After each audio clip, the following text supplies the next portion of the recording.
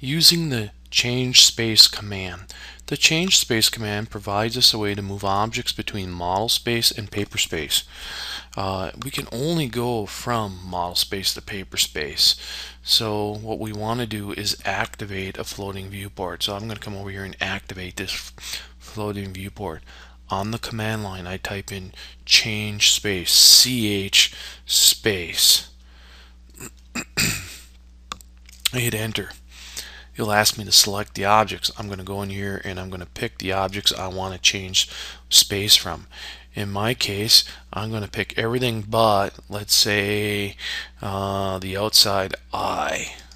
Okay, and now I'm going to hit enter, and it says select the source viewport active, and I'm going to pick this is my active one, and then I'm going to hit enter. And it changed everything that I selected and put it into my paper space, and it took it right out of the model space over here. So only thing left is that one part of the eye.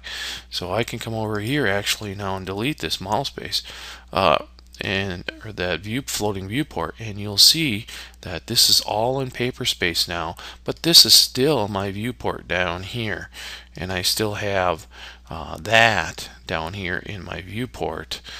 So I can move things efficiently without copying and pasting from model space to paper space if needed.